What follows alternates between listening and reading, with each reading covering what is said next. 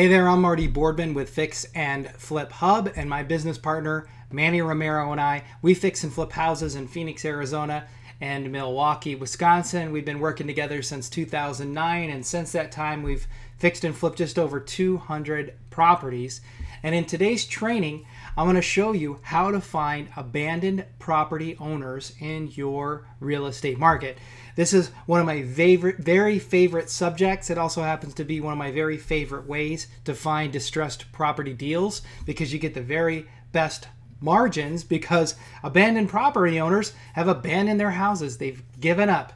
They figure their house isn't worth enough to bother to try to sell. So there's some huge opportunities here for you knowing how to find abandoned property owners. And as you can tell in this photo here, the key to being successful in finding abandoned property owners is being a good detective. You've got to put on your detective hat, your magnifying glass, and your pipe, and get out there and get to work being a detective, just like you see on the CSI shows, right? So let me kind of explain how that works, okay?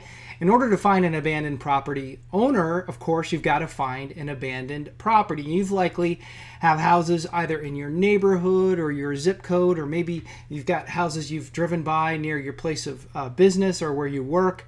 So you want to write the address down of that property. So find it, write the address down, and then of course you got to find out the owner's name. You got to find out who owns the property so you can get to work and start your search. All right, so the next question you may have is, well, how do I find the owner's name, Marty? Well, that's actually the very easiest part of this process.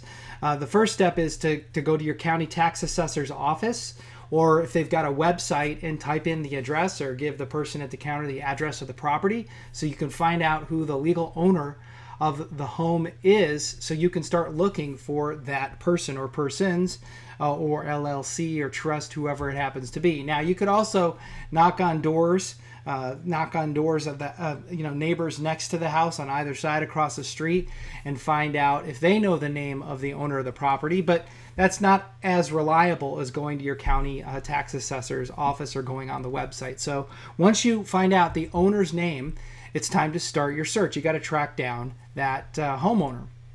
Now, here's some free tools of the trade I like to use.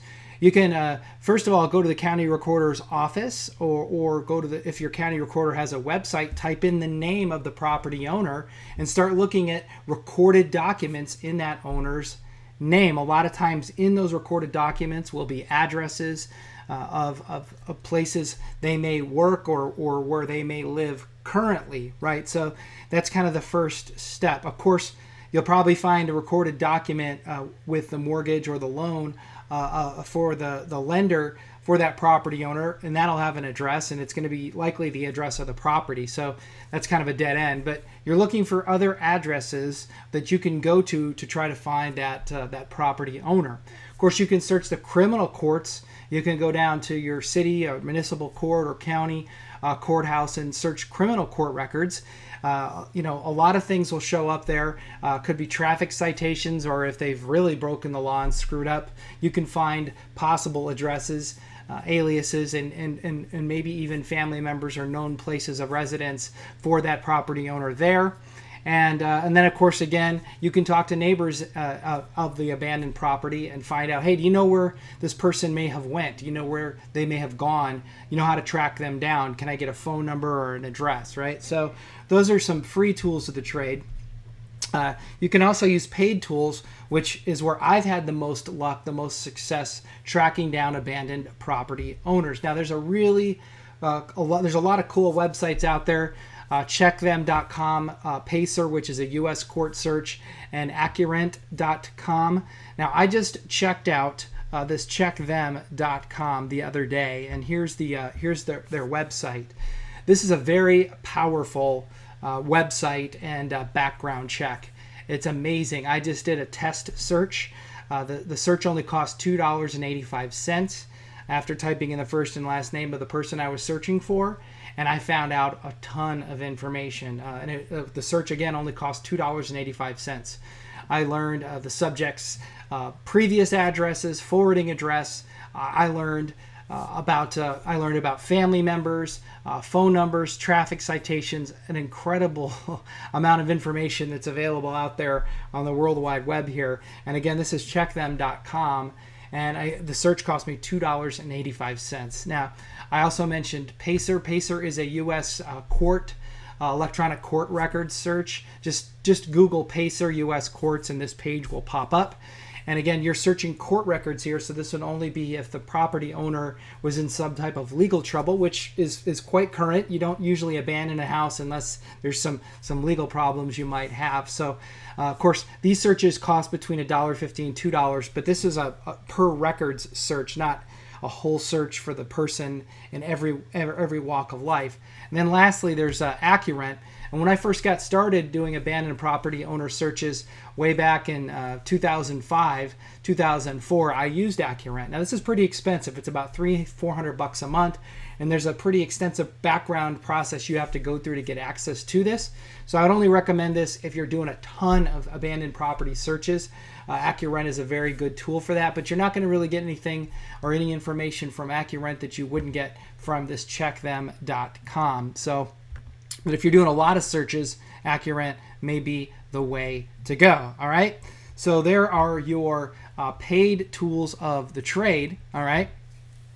And what you're looking for with these searches is a new address. Where did that abandoned property owner move to? So you're looking for any new addresses that you can go visit or send a letter to try to get that abandoned property owner to talk to you about buying the house. Of course, you're looking for phone numbers as well, not just necessarily the abandoned properties phone number, but maybe family members, relatives, neighbors, friends that you can call and let them know, hey, I'm trying to get a hold of this property owner. I'm an investor. I want to buy their property. All right. And then lastly, you're looking for family members' phone numbers and addresses that you can either call or go visit and say, hey, listen, I'm an investor. I'm looking to buy this property. Can you please put me in touch with the property owner? All right. Now, again, I mentioned you have to be a detective here, a very good detective to find abandoned property owners. But if you're good at it, it's going to really pay off.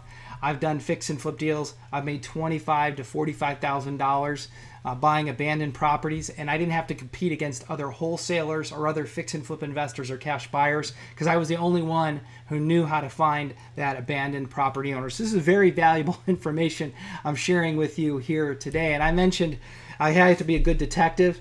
I love the Harry Bosch novels by Michael Connelly. They actually turned it into a TV series on Amazon. It's called Bosch, and I think they're on season 5 now. But Harry Bosch has this great saying. He says, get off your ass and go knock on doors. That's what you have to do to be a successful abandoned property buyer, right? You got to be a good detective and get out there and beat the bushes. But if you're willing to do this, again, you're not going to have much competition. And I actually had my very first abandoned property deal I found using AccuRent. And what I did was I found a family member of the abandoned property owner, left a message with that family member and said, can you please give this property owner my name and my number and have them call me. A couple days later, the abandoned property owner called me. She actually was living in Hebron, Indiana, and the house was in Scottsdale, Arizona. So I flew out to her. I flew into Chicago, drove down to Hebron, Indiana, and got her to sign a purchase contract and a deed to the house. And by the time I got back to Phoenix, I'd already sold the property and made $25,000 in profit. It was well worth the money I spent on AccuRent and the money I spent on a plane ticket and travel and hotel because I made $25,000. So this is a great way to acquire distressed properties and not have to compete against a lot of other investors. So be sure to use these tips and try this method, this technique. It will definitely work for you. And if you're interested in learning how to build a fix and flip business that runs itself, so you can fix and flip houses while you're on vacation, or you're looking for more spare time to spend with your family or friends, check out our Fast Track Flipping course. It's available on our website for $997, but we're doing a special promo this month for $500 off. So check the link in the description of this video to learn more about that. I'm Marty Boardman with Fix and Flip Hub. Thanks for watching.